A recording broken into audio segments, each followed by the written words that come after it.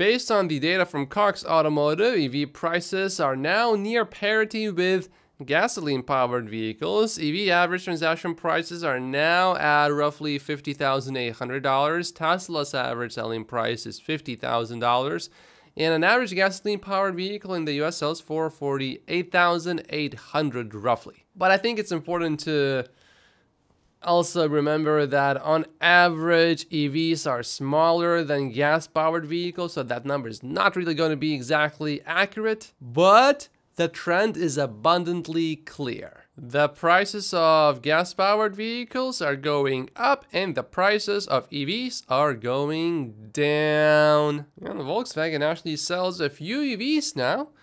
Volkswagen delivered 394,000 EVs in 2023, accounting for less than 9% of total sales. Volkswagen's EV sales are up 21% year over year, so not a very impressive growth number, but not too bad. We know that Tesla really needs more 4680 batteries, and Panasonic says it still plans for a third US EV battery plant. It's expected that this factory would help Tesla with batteries, and the soonest that we might hear about this is gonna be April of this year. The value of X has fallen dramatically, but since Elon's acquisition, the company is fundamentally stronger and healthier. Everything is better except there are less advertisers. Which, if you think about it, that sort of improves the user experience, doesn't it? In the long run though, I think Elon will definitely win, and he will win big with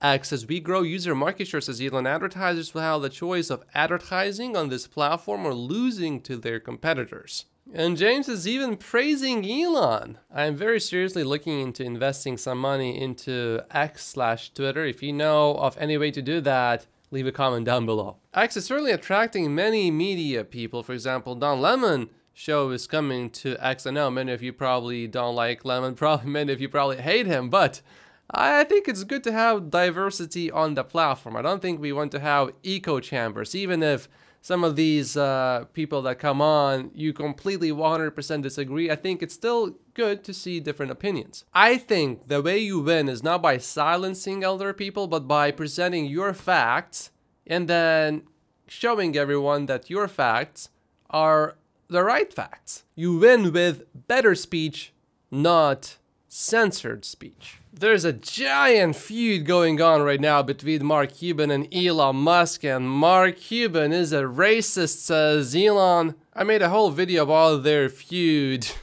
on the other channel. Go ahead and watch it if you haven't yet. The link is going to be down below. But the solution for Elon is not to silence Mark Cuban or for Mark Cuban to silence Elon. I think communicating, debating, putting out where one is wrong or right is the way to go, I think. But Mark Cuban is losing this one badly. There's more drama going on. X has drawn criticism from mainstream outlets after an apparent ban wave today hit a number of prominent left-wing and journalist accounts. The affected accounts have reportedly not been given an explanation so far. It seems like these accounts were critical of Israel. Elon says, I will investigate. Obviously, it is okay to be critical of anything, but it is not okay to call for extreme violence, as that is illegal apart from the UN exemption, where officials from countries recognized by the UN can say what they say at the UN. For the record, I do not personally agree with your views. Nonetheless, the point of freedom of speech is allowing those whose views you disagree with to express those views. The Elon Musk and Mark Cuban feud is now too big to ignore. This explains Mark Cuban's ridiculous overcompensation regarding racism.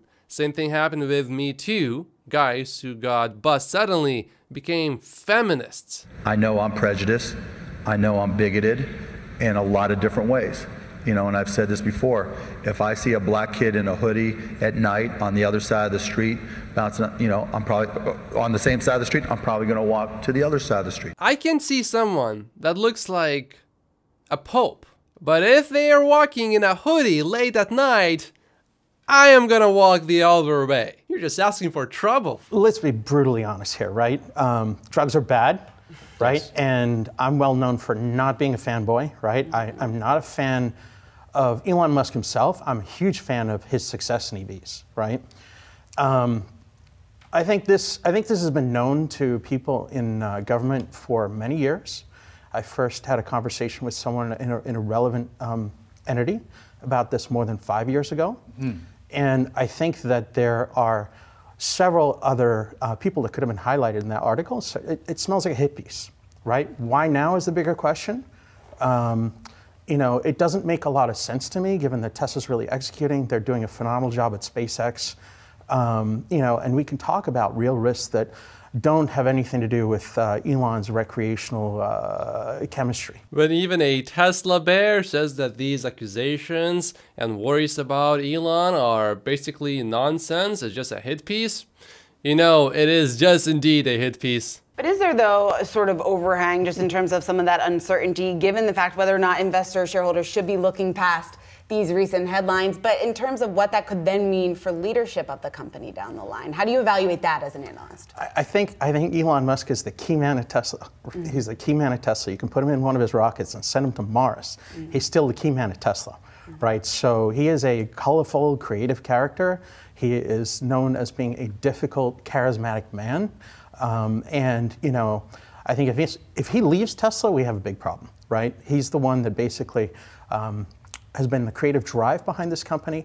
And, you know, I give him full credit for the success of the EV industry today. I think that Musk deserves tremendous credit for the success of the industry, and the industry is inevitable now. And that would not have happened without Musk. Yep, I certainly agree with Craig here, but it's also important to note that even if Elon just completely disappeared from Tesla, I think Tesla for some time would actually still be okay. The culture would still remain the same.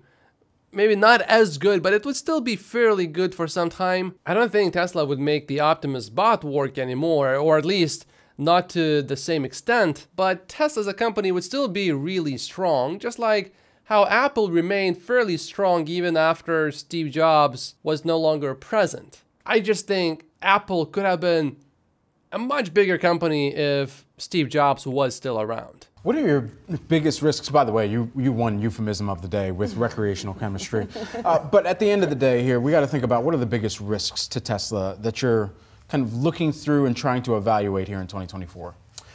It's demand, right? Demand and obviously competition, right? So the Lightning most visibly cut its forecast in half. You know, sell-side consensus numbers for about 22% growth, you know, 20% unit growth, right? 20% revenue growth still seems a little aggressive, right? We're going to have continued price cuts.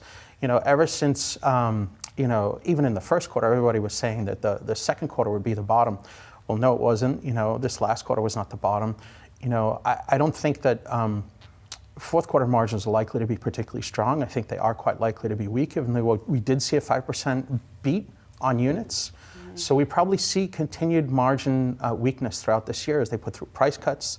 They deal with issues in China. You know, having BYD larger than them in China is a huge deal. You know, that's their most important, most profitable market. You know, they have fundamental structural challenges that they need to deal with, and it brings us back to, you know, what are the strategic bungles over the last couple of years?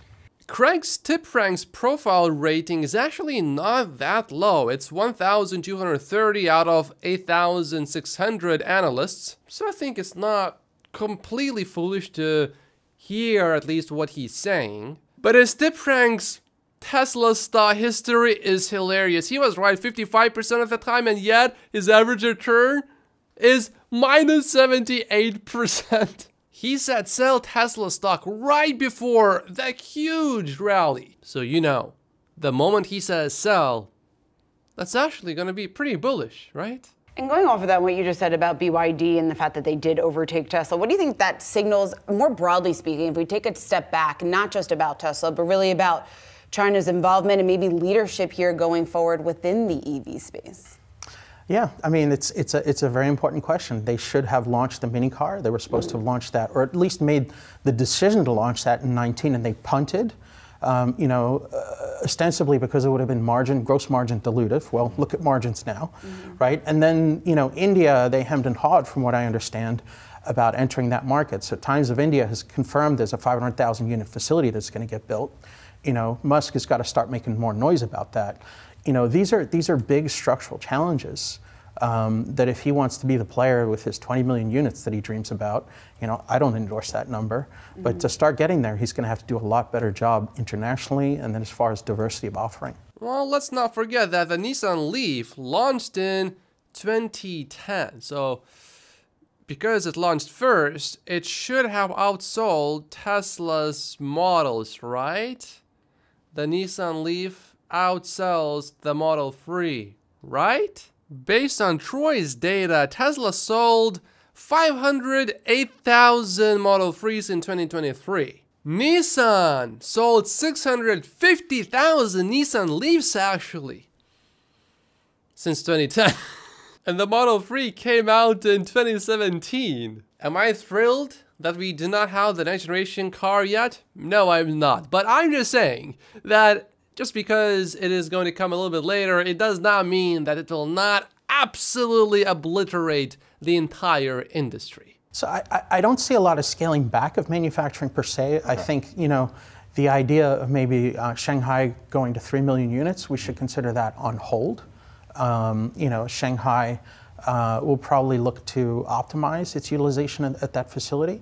I think we should really look at, India. I think we should look at Mexico and potentially Canada. And how do they serve the North American customer more profitably? Yeah. Those, I think, are the most important questions.